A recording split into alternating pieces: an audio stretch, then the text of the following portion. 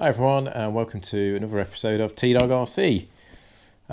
Today we're going to be taking a quick look at this. I won't call it a review because I don't get sent anything or anything like that with lots of different things to compare it to, but we'll certainly have a quick look at it and a quick unbox. This is a Toolkit RC M4Q, which is a new charger that's been bought out by Toolkit RC, and the nice thing about this is it's a 4-port charger, so you can charge 4 batteries at the same time, and it does run off AC as well as DC, so you can just plug it into the mains, which is quite handy.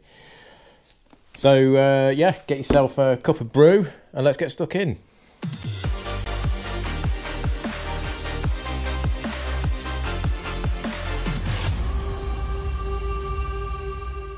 Right, so here we are then. I must admit, I'd actually forgot that I'd got this on order. I ordered it a little while ago. It is a new product from Toolkit RC, so it's not long been out, but it was on back order. I may have even pre-ordered it from Banggood. I'll put a link in the description as usual, so you can order one if you fancy it. But yeah, it turned up the other day, so I thought rather than just open it, I'll do a quick unboxing and first look of it. So if anyone's thinking of buying one, then you can have a look at this and hopefully it will help out. So couple of quick specs. As I said at the start, it's got 4 channels.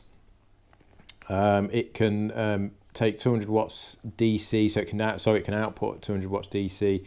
It's slightly less if you do plug it into the mains on AC. You can't charge the batteries quite as quick if you're using AC, but I'm okay with that because the reason I've already got a charger that can do 4 batteries at the same time, but it's a DC charger, and I've got a power pack for that and all that sort of gubbins. That is actually in my office, which is where I tend to charge batteries because I normally charge them in the office and then go out for a fly. But I wanted something at home that I could just plug into the mains, no faffing around, which is why I decided to go for this. And again, it's got the 4 ports as well, which is brilliant because it means you can easily charge 4 batteries without doing any sort of parallel charging or anything fancy like that. You can just plug the 4 batteries in and go.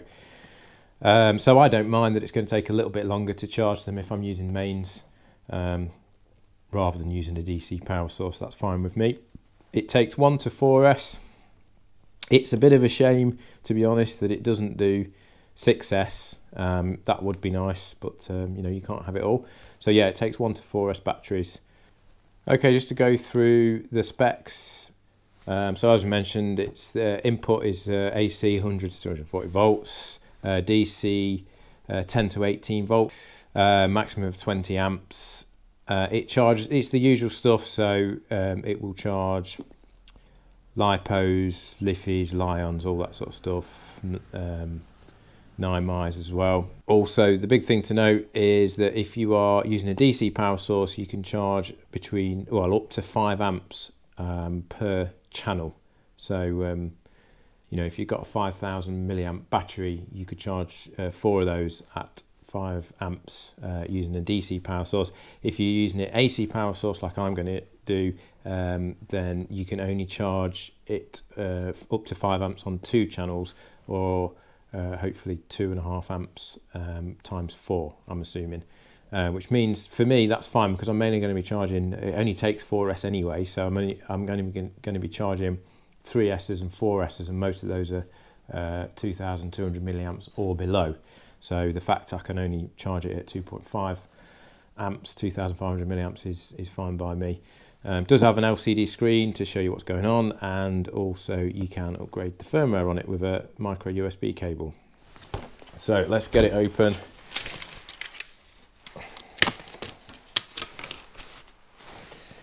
And have a look at what we've got.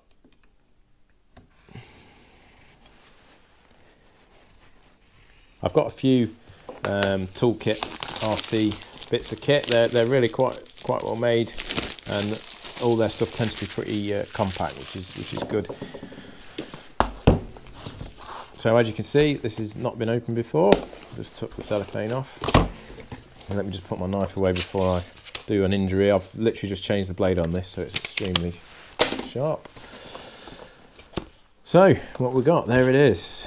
So charger there, and then in the accessories box we've got an American, or sorry, not necessarily American, but certainly not a UK charger, but it's important to note it's a figure of 8 input there, so you're going to need a figure of 8 UK lead if you're in the UK, and there's a little micro USB cable for that.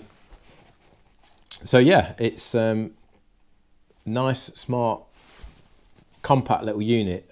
It's quite weighty, so it does feel fairly solid. Scroller wheel there, that feels a bit weird if I'm honest, but I'm sure that'll loosen up for selecting the menu options. And then there's another button there to go through the menus. I'll power it up in a second so we can have a look at it. There's the 4 ports there, XT60 connections, fairly standard, and then you've got your up to 4S balance port there on the side of each one. DC input there, again it's an XT60, so you can plug another LiPo into that, and there's that figure of 8 input. There's also a little fan on the back, because I guess it's going to get pretty hot, so that will help to keep it cool. And it's got some rubber feet on the bottom, so it sits on the bench quite sturdy, and this is typical for most Toolkit RC stuff. So let's get it powered up and see what it looks like.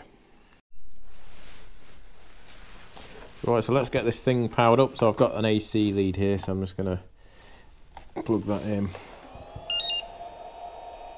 A little bit of a blast from the fan, and then it's on.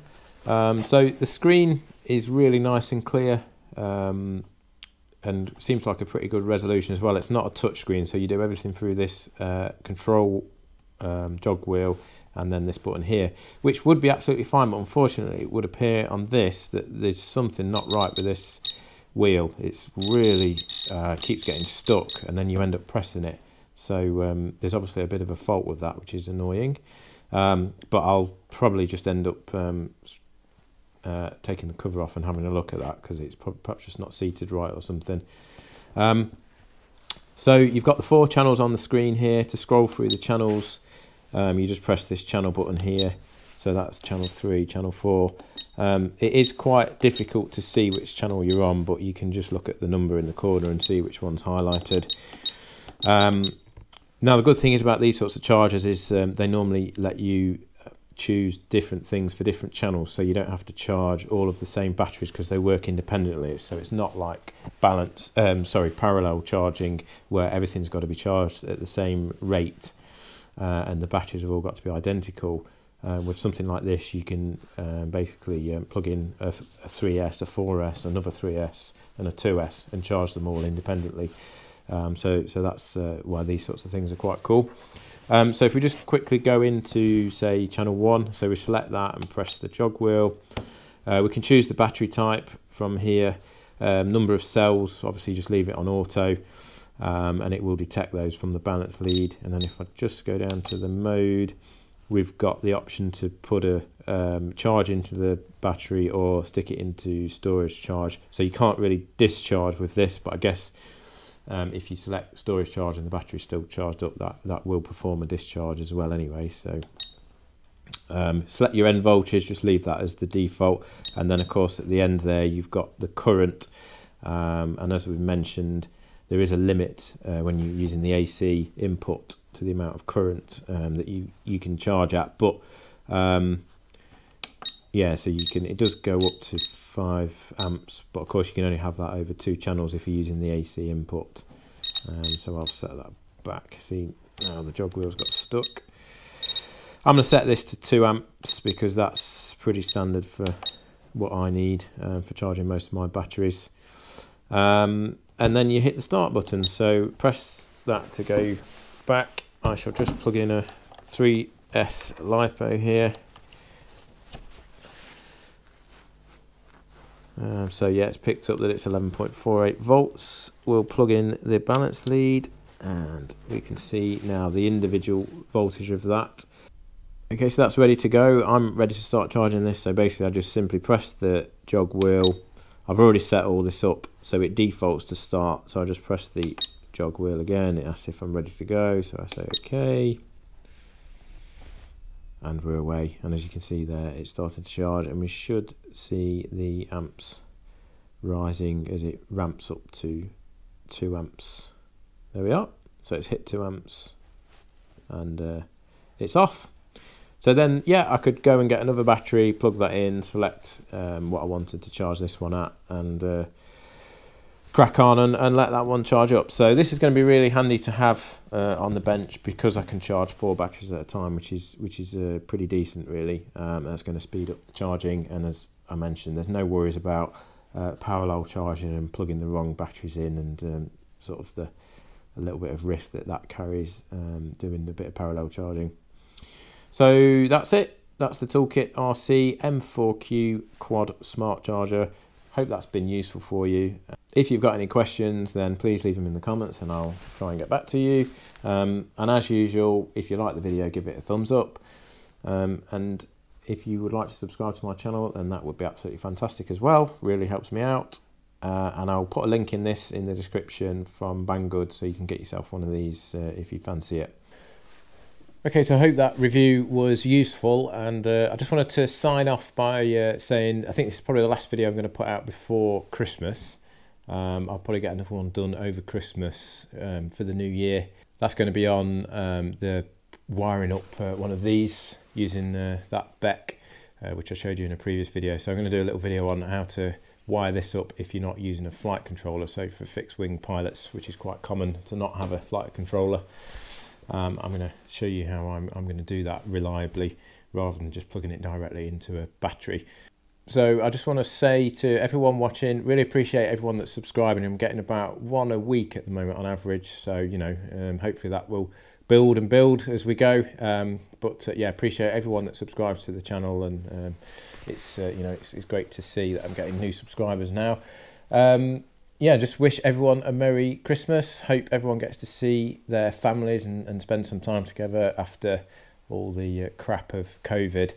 Certainly know in the UK we're going to be allowed to spend a little bit of time with families over Christmas. So not sure what's going off in other countries, but hopefully everyone will get to spend a little bit of time with their families. And I'll, as I say, see you all before the new year, because I'll try and put another video out before the new year. But in the meantime, have a fantastic Christmas, and thanks again for watching.